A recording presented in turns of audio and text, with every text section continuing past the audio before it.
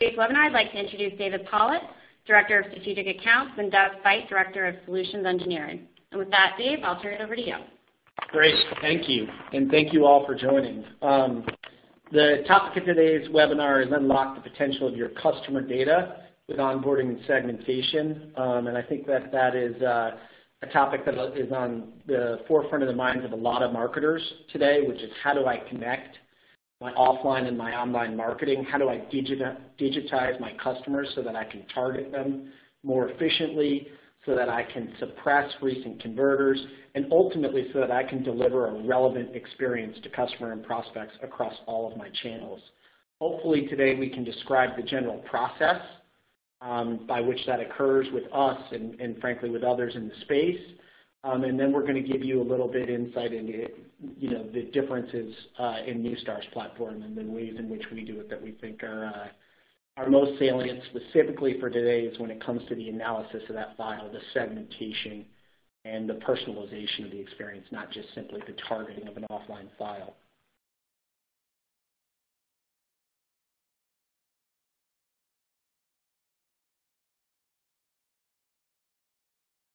As we move into it, I'm not sure I'd like to imagine a world. Imagine a world where there's no world hunger, maybe, but I'm not sure we're solving the world's problems. But what we are doing here today is, I think, solving a very big marketing problem, and that is how do you take your offline customer insights, your analytics, your segmentation, your response models, all of that, and how do you bring that into an online environment?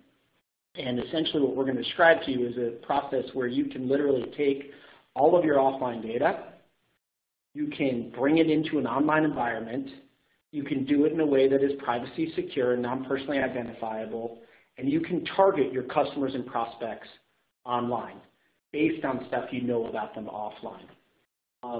We're going to describe a way that not only can you go out and very prescriptively go out and target your customers and prospects, those lists that you have offline, but also how you can close the loop and personalize experiences across all of your channels.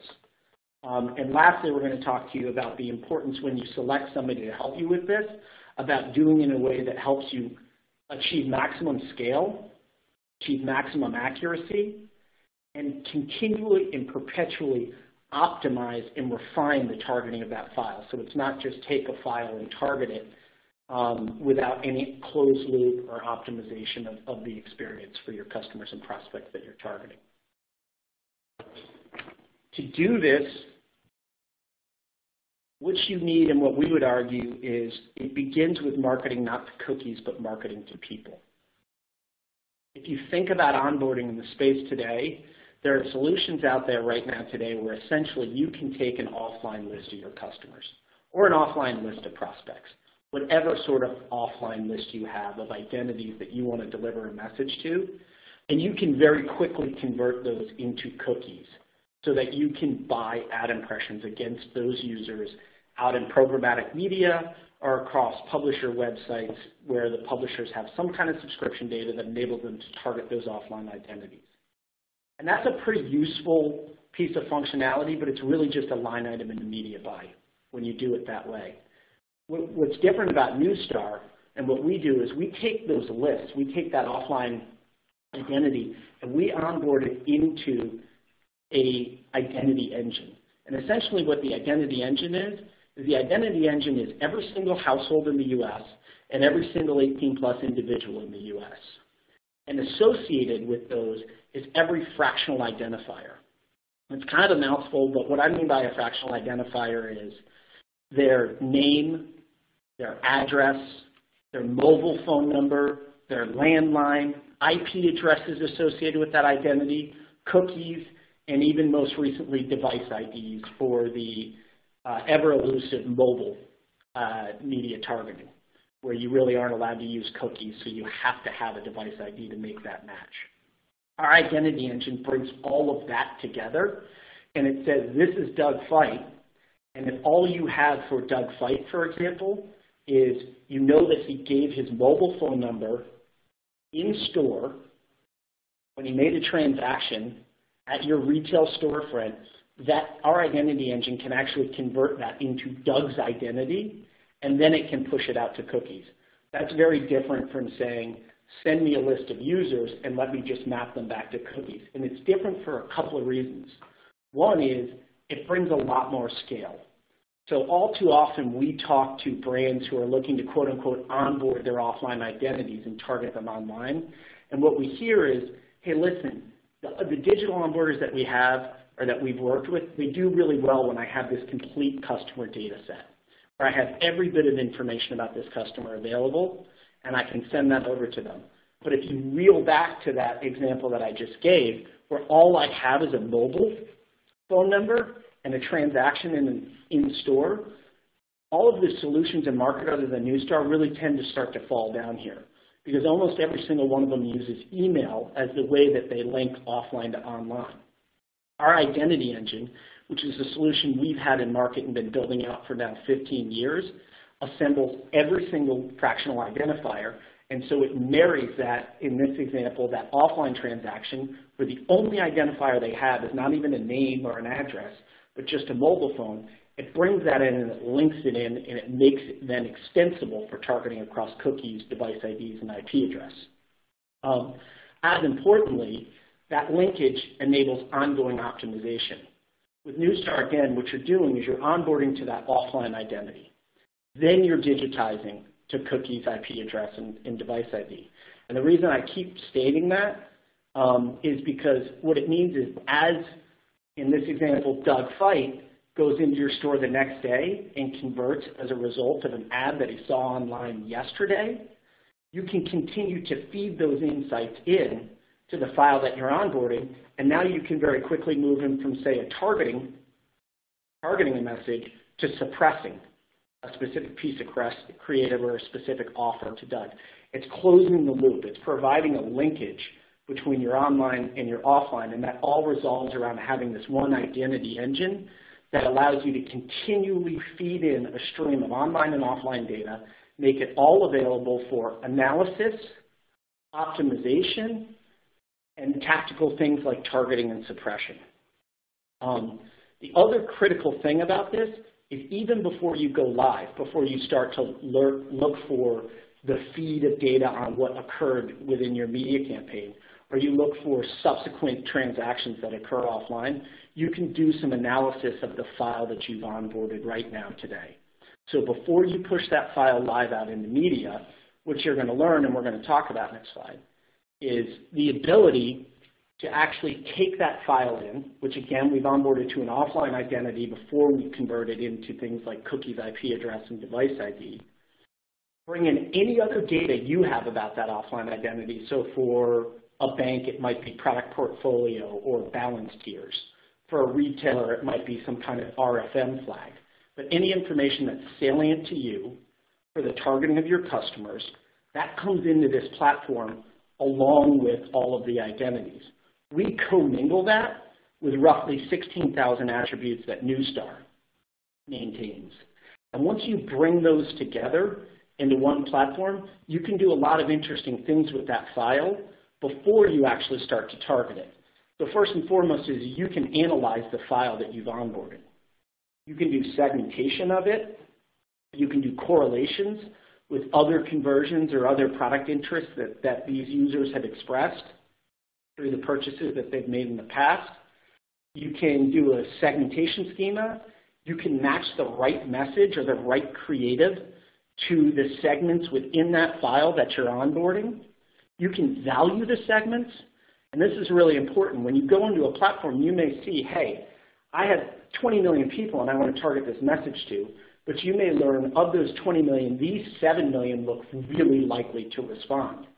Well, now imagine a world where you could actually up the frequency against that file, up the bidding in programmatic media, deploy a higher value offer within your media. There's a lot that you can do with this intermediary step where, because we onboard to an offline identity, you can do this analysis before you then push those identities out into cookies and out into device IDs and out into IP addresses, depending on which way you elect to digitize your offline file. All right. Sorry, y'all. Technical error. So With that said, what's the process? So the first thing that you do when you come to Neustar is you take all of your offline CRM data. And again, offline CRM data is not just your very clean customer database.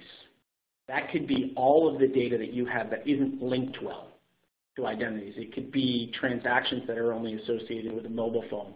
It could be a partial form that was completed on your website where all you've gotten is an email address or a name and address. All of the information that you have from an offline, in the offline world that you would like to link to identities. You pass in any segment or any flags that you'd like to include in that. Again, the examples I've used are, account product portfolio, balance tiers for financial services, RFM metrics for retailers. And you send all of that over to us. We strip out all of the personally identifiable information, and then we provide you with a platform where you can do a lot of analysis of those files. The first part of the analysis is really trying to get a propensity model assigned. Which people within that file are most likely to respond to this creative? Or is there different creative I should be showing to different members within this file? Secondarily, we start to help you value those segments so you can determine the optimal frequency and how hard you want to try within programmatic media, translation, how high you want to bid to reach each of those discrete segments within the file that you're onboarding. And lastly, what we're going to show you, and I haven't seen this anywhere else, is we then expose to you, here's all of the media partners that you can go out and target. And we show you their reach across this file. So you start to actually optimize the media plan before you push it out. And you start to select the appropriate media partners to target the different segments within this file or the whole file, if that's the way that you elect to go. Lastly, coming back to that identity engine, we take all those fractional identifiers and we take all of that data offline and all of the interactions that are occurring online, and we continue to feed that in back to those offline identities. So once you push that file live, we start to look at who are you reaching, who haven't you reached on that file, what level of frequency are you reaching specific users, and what users are responding best. This beckons back to a direct mail world where you don't just drop a list and look at the response. You look at the specific people who are responding. In this instance, it's non-personally identifiable. You look at the specific identities, but you start to refine and optimize. And with that identity engine, the conversion can occur offline or it can occur online. But it's all getting closed back down to this one data repository that enables you not just to reach the people on an offline list, but to track what happens subsequently so that you continually can optimize and refine the messaging, the targeting that you're pushing up against that list. So onboarding, again, before we get into the specifics of our platform, onboarding with Neustar, to summarize, is one, take and activate all of your offline customer and prospect data. Make it available for targeting online. Two, associate it with an offline identity first so that you can analyze that file and so that that linkage is there once the file has been pushed so that you can actually optimize the delivery of that file. You can look at the people who respond. You can start to target more intelligently. You can even build lookalikes off of that file based on the response, ultimately closing the loop between the targeting and the actual response. With that said, I want to hand it over to Doug Feit, who will walk you through some shots of our screens and hopefully give you guys a good sense of what the true capabilities are within this platform. Great. Thank you very much, Dave. Pleasure to be speaking with everyone this afternoon. As Dave alluded to, what I'm going to do is take everybody through a quote-unquote real-world scenario with some data that we already have in-house of how a marketer might use Platform One. This isn't a specific client's data. This is based off of syndicated data, so no fear, we're not exposing a client's data here. But what we're looking at here is the Platform One home screen, actually recently launched yesterday, a new UI. But the use case here is, let's say we are Chick-fil-A, and we have a loyalty program with just email addresses or just phone numbers or a single fractional identifier, as Dave alluded to, for a sample of our most loyal customers. In this instance, it was about 11 million or so homes that had indicated they have a propensity to be Chick-fil-A customers. So that file is loaded into this platform and analyzed through the lens of both the identity layer that Dave spoke of, as well as the 16,000 attributes to create actionable insights and audiences that can be targeted in both online and offline channels, as well as direct audiences off of that, in this case, 11 million or so household file. So the first thing that happens when that file is loaded into our platform is it's viewed through the lens, well, it's matched against our offline identities. The PII is thrown away, and we look at each identity through the lens of our 172 microsegments. This is what we call our Element 1 marketing analytics framework. It's the same segments that are in the Ad Advisor data platform, for those of you on the phone who are familiar with that. But we take that file, associate each identity into one of those 172 microsegments, and look at it across that landscape relative to the size of those segments within the United States.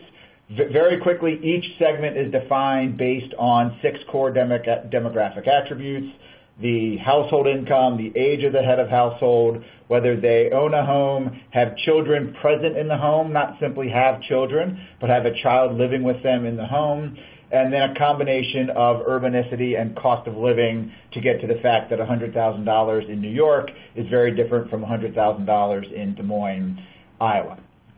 So trust me, across the bottom, across this screen, there are 172 blue bars.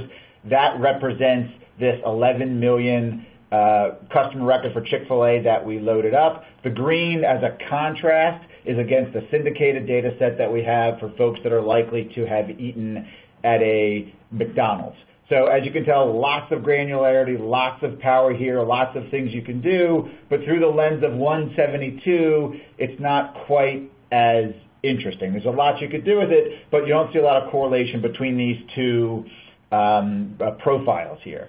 So what we can then do is take a look at it through a slightly different lens, which are the household customer segments that index high towards one of our biggest competitors, which, if we are Chick-fil-A, would be McDonald's. You could do it against the lens of all the other attributes that we have within the platform, but for this given use case, it seems to make a lot of sense to use McDonald's. So what we have here is a quadrant of these two profiles, where the upper right is folks that have a high propensity to be both Chick-fil-A and McDonald's customers. We call that the opportunity audience there, which is I believe it's the 5th row down on the chart. And then the bottom right is folks that have a high propensity to be Chick-fil-A customers, but not McDonald's customers.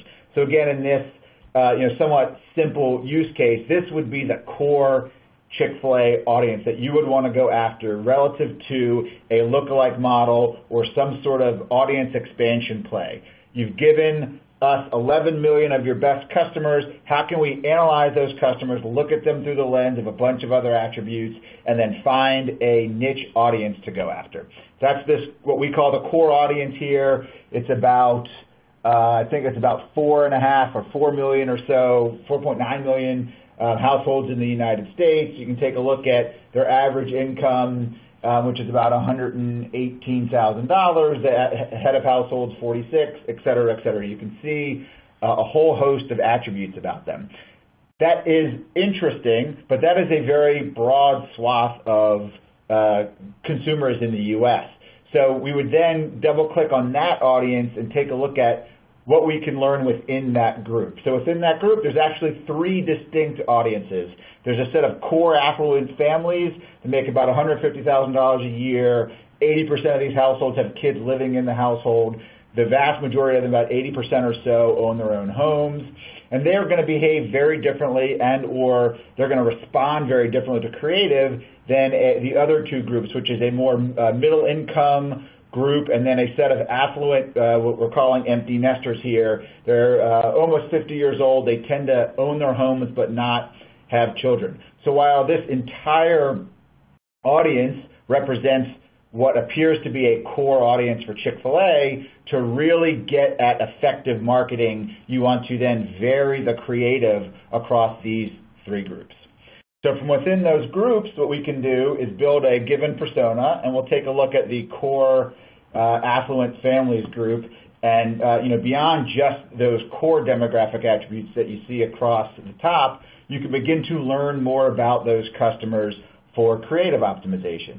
Everything from what other types of stores do they tend to shop at, what other restaurants do they eat at, do they shop at Target versus Walmart, Dick's Sporting Goods versus the Sports Authority, what media do they consume, what TV shows do they watch, what newspapers do they read, what radio stations do they listen to, and then a set of lifestyle attributes. Do they tend to have graduate degrees or undergraduate degrees?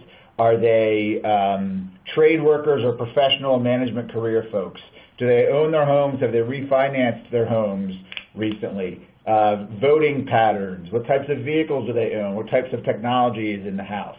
So again, the idea here is beyond just telling me which households and devices associated with those households represent my best customers, further segmenting them so that we can optimize creative and make sure all of the marketing dollars that our clients are spending are impactful. So now that we've found that core audience that we go after, the next step is where can I reach these folks within the digital ecosystem? So that comes in two varieties, as Dave alluded to. The top left is what we'll call lookalike models or audience expansion, whatever term you want to use. So this is that Chick-fil-A core affluent families group that we built. You're looking at this through the lens of what we call our audience planner. Now that audience has been built, where can I reach them? So this roughly 4.9 million households in the United States equates to 17.9 million device IDs that we have associated with these households via a Delphic and in-app advertising platform, 139 million cookies within MediaMass that have been associated to these households, just shy of 23 million cookies within Videology. So again, mobile, display, video across all of these channels. This represents the sort of digital reach that one can get against this specific audience that we've already created a tailored set of creative that should be impactful for this audience. And then the bottom right, so one other thing to note there is this also gives you a sense of where can I get the best scale across these digital channels to reach these folks. Do I want to use MediaMath or Turn? Do I want to use Videology or Adapt TV? And which mobile provider might I be able to reach those folks on as well? And then the bottom right is our a new UI that we're creating for the CRM for the direct CRM file targeting. So these 11 million customers that Chick-fil-A has provided to us as a file, where can I reach those 11 million across which media partners? So again, this right now is with some sample data, but in this instance, this one attribute within that file, which may have been dollars spent or some of the vertical specific attributes that Dave alluded to, you can figure out how much scale you have across them. In this instance, 2.67 million unique cookies across a variety of media partners. You can double click on the media partners, no pun intended, and figure out where you can reach those that audience across those media partners and begin to set out a media plan that is impactful and can be measured based on a relatively thin set of data that may have just been email addresses and how frequently someone has visited a Chick-fil-A store, phone numbers and the last time somebody was at a Chick-fil-A store, or some other set of attributes. Again, the idea is taking that one file, being able to plan who to reach, figure out where to target them, and then eventually, through onboarding that file through us, be able to close the loop with our measurement capabilities as well. So with that, I'll hand it back to Dave. Great. So, this brings us to the conclusion of our webinar. I wanted to remind all of you that we are following up on this on Thursday at 1 p.m. Eastern Standard Time to essentially cover the media optimization and insights that you can garner as a result of onboarding through our platform. I would love to see a few of the same names join for that.